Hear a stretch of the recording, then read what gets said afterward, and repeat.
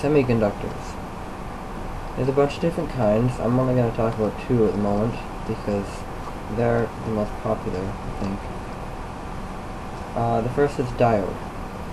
A diode is an electric component with very low resistance to current flow in one direction and very high resistance in the other.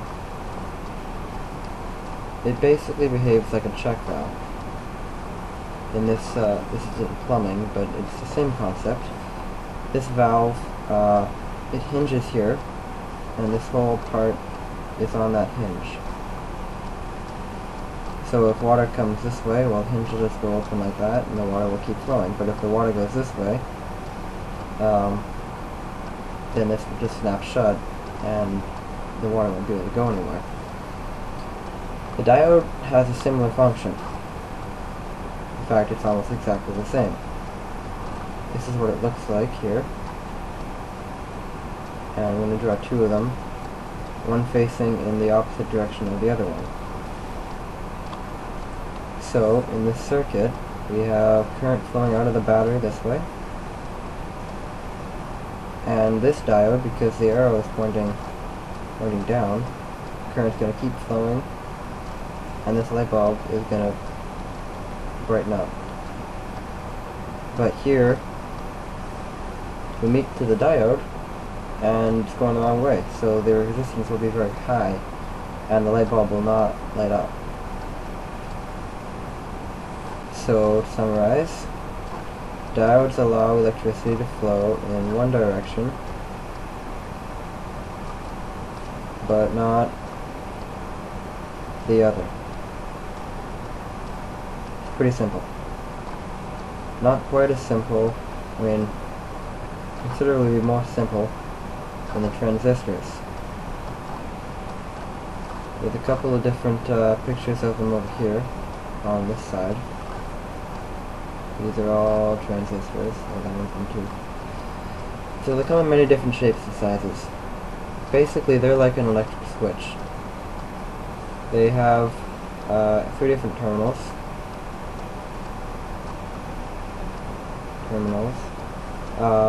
This is a terminal here. It's basically the ends, and there are 3 of them. So it's not just like the electricity goes in one end and comes out the other. In fact, it's a lot more complicated than that. They have 3 different. The 3 parts are named the base, collector, and emitter.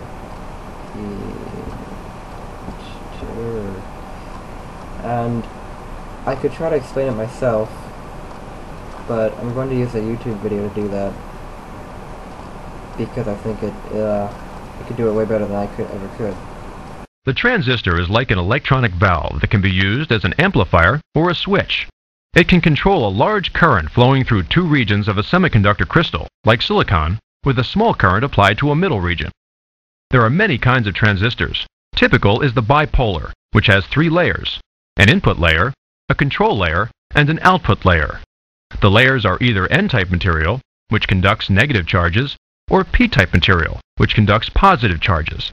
The layers are arranged like a sandwich in an NPN or PNP configuration. The individual layers are formed by treating pure silicon with trace amounts of impurities. Adding boron will create N-type material, phosphorus P-type material. N-type material will have a surplus of electrons, whereas P-type material will have a lack. P-type material has a surplus of electron holes and is therefore positive.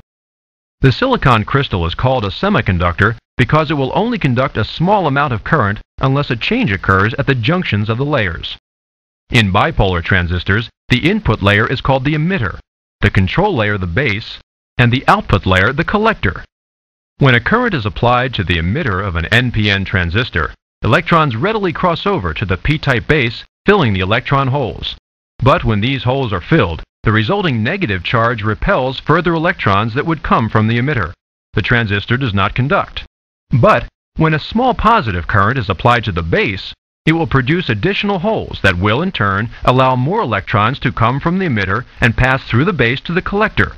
Adding more or fewer holes into the base with positive current allows more or less current flow from emitter to collector, like a throttle controlling the speed of an engine.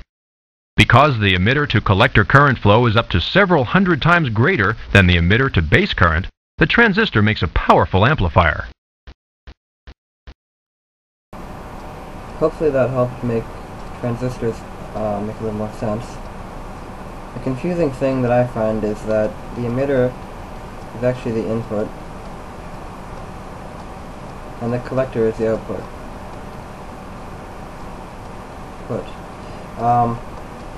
Which seems a little backwards to me, but maybe not to the people who invented it, obviously. So how this works is if you have some voltage going in there, nothing's going to happen, even if you have the ground here. So the current won't flow. If you put another voltage here, and it can be a very small voltage, depending on the transistor, suddenly you'll change the properties of the semiconductor so that the current can actually flow all the way through the circuit. I'm going to show you a few applications of the transistor and the diode right now. Okay, so first one here, going back to diodes for a minute. This component is generating a signal, which is oscillating back and forth, as you can see by these arrows on either side of everything. And this light, as you can see, is turning on and off as the signal reverses. But these diodes are only allowing the current to go in one direction, so the lights go on and off at the same time, and they can't be on at the same time because these diodes are both facing in the opposite direction. Another way to look at this is, here we have again a signal generator with some resistors, and this light, which is only being very dimly lit, unfortunately, but it's still, you can see, being lit on and off, but the arrows are going in the same direction. What's changing is the diode which the current is flowing through, and then which side of the circuit is going to. The current, as you can see, is going up and down, but never below zero, like it did up here. Here it went, the current of the signal generator is always going positive and a negative 100 milliamps, it looks like, by the graph. But over here, it's always staying above zero. Okay, now to the transistor. We have 9 volts always coming through this light bulb, and then 0 volts over here. Here we have the transistor itself, with the base, the emitter, and the collector side. And if we slowly increase the voltage, oh, there we go. With only 800 millivolts, that's 0.8 volts. That's enough to complete this circuit and turn on the light bulb. So here we see the transistor acting like a switch. You see it again over here with another signal generator, constant 9 volt power to the lamp, but the signal generator is going into the base of this transistor here. And so this graph is measuring the current across the light bulb, and whenever this signal generator goes over a certain voltage, I guess it's probably 0.8 volts, positive volts, then this circuit can be completed and the light turns on and off.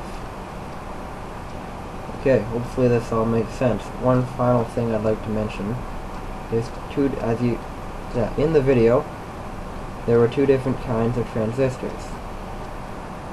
One was the NPN transistor, which I've been using, and the other is the PNP transistor.